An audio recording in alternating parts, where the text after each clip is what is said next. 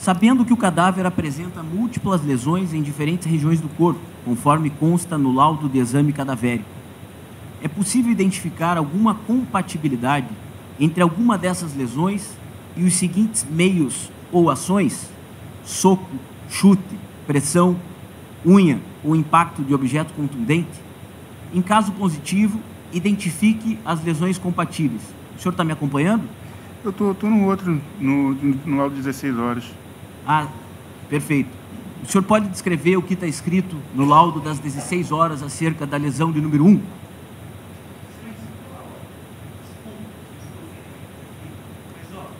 Isso é pergunta? Pedir para ele descrever o que está escrito no laudo? Ele está aqui para ficar lendo o laudo? Ele tem que fazer a pergunta.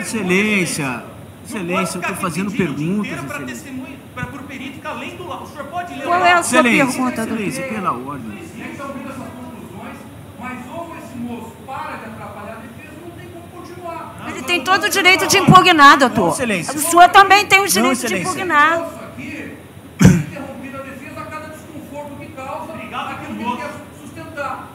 Doutor, o que o senhor quer perguntar? Vai gerar um enfrentamento advogado necessário. Necessário, o senhor pode ler o laudo, absolutamente necessário. Isso é pergunta. Doutor, qual é a sua... Excelência, pela ordem.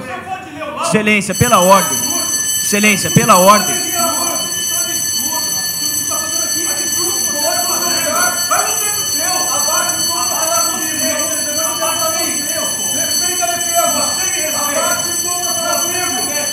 Excelência.